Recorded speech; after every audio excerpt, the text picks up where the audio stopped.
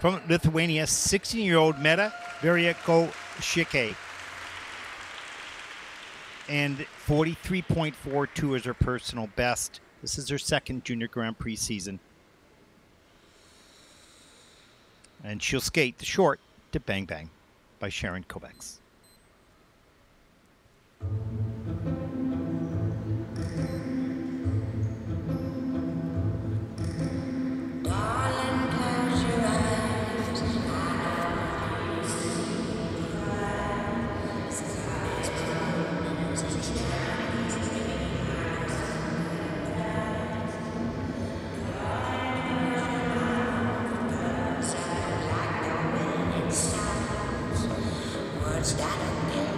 Words that would kill me if they were said out loud. I've gone to days, I won't make the same mistake. You'll vanish without a trace, 'cause I am the one betrayed.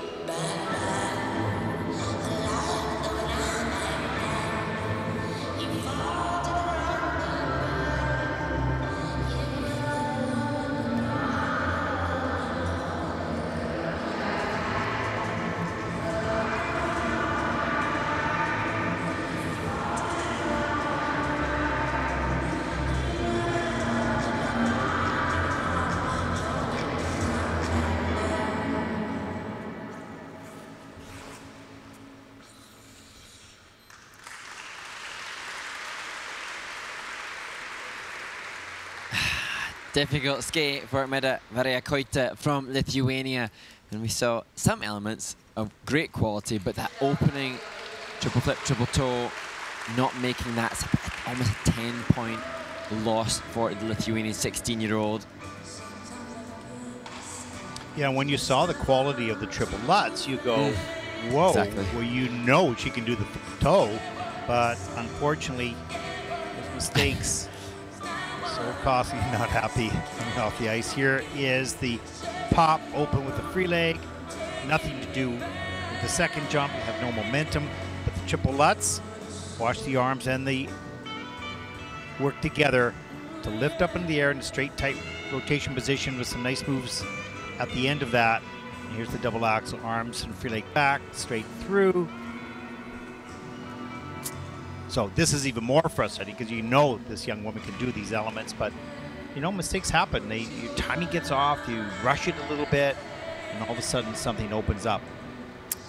Yeah, and it's so difficult then to withstand that, because I thought that the music and the bang bang, she had some sort of theme running throughout the choreography, but it doesn't translate quite as well when you can sense the skater's disappointment from that first element. But you know, like you said, Ted, that triple Lutz, not only was it a quality jump, but then she does the back three turn, she does an extension, her fingertips are engaged. You know, demonstration of great quality in so many aspects, but unfortunately, you know, just showcases the value of the jump combo and how much that can impact the total score.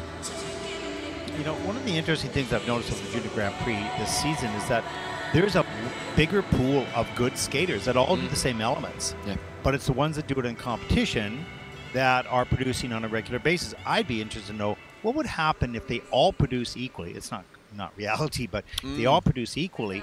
How tight would this be? And would there be some changes at the top? I don't know. For Meda, 33.37, and that'll put her currently into 10th place.